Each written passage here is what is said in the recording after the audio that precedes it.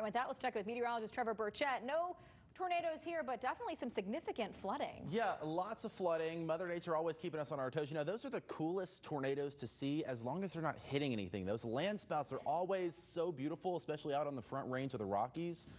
They're great until they hit something, then they turn bad. And similarly with flooding, we don't want to deal with it, especially when it's affected people's homes like it has been here in our neck of the woods. And that is what has been happening. Unfortunately, there's the potential for more of that as we go later today. So more spotty storms going to pop back up later on this afternoon. That could, of course, it's not going to help the flash flooding. It's going to hurt it, if anything. There is a light at the end of the tunnel, though, as we go into the early portion of next week. I want to show you first these rainfall totals. In the last 7 days, Oxford, that is not a typo. We didn't put an extra one there. Over a foot of rainfall in Lafayette County, over a foot in Clarksdale as well. That Highway 278 corridor has just really been pummeled, and really all of North Mississippi. You go into West Tennessee, really not much rain, only a trace of rain in Dyersburg, 3/4 of an inch of rain in Jackson. And again, those flash flood watches and warnings continue. Everything in lime green is a flood warning. That is an area where flooding is actually occurring, and you see most of North Mississippi right now under some type of flood warning. Now, a little bit of good news. There is no rain happening right now on radar. Maybe a little bit out there in like Chester County, Madison County. But for the most part, that is moving away from us. Right now, we are dry as of the lunchtime hour.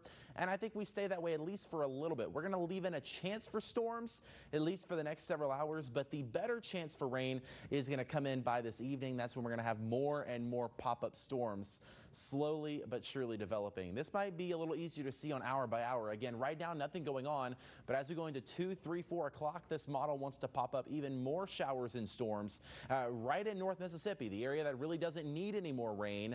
That is where those storms could fire up, and those will continue into the evening. I do think overnight tonight the rain exits. It'll be a mostly dry night, but then once again tomorrow, another chance for even more pop-up storms. So today and tomorrow combined, we could easily pick up another ½ inch to an inch of rain, and unfortunately, again, most of that happening in North Mississippi. So tonight, maybe a sprinkle early, mostly dry though. 72 degrees for your low. Should be a pretty nice night. And here is the good news. That light at the end of the tunnel, our rain chances are on the way down. A 60% chance of rain this afternoon, 50% tomorrow afternoon, and then basically lower for the weekend. Still a chance of a pop-up storm Saturday or Sunday, but it's a much lower chance. And then going into early next week, no rain on Monday and just a very, very slight chance of a sprinkle Tuesday night into Wednesday. So that is some fantastic news. I think if we can just get past the next couple of days, we'll be in good shape. But again, spotty storms today, spotty storms tomorrow. The weekend mostly dry, but it is going to be hot. 91 degrees for our high on Saturday and Sunday. That humidity is back too. Sunshine continues in early next week, maybe a sprinkle Tuesday night.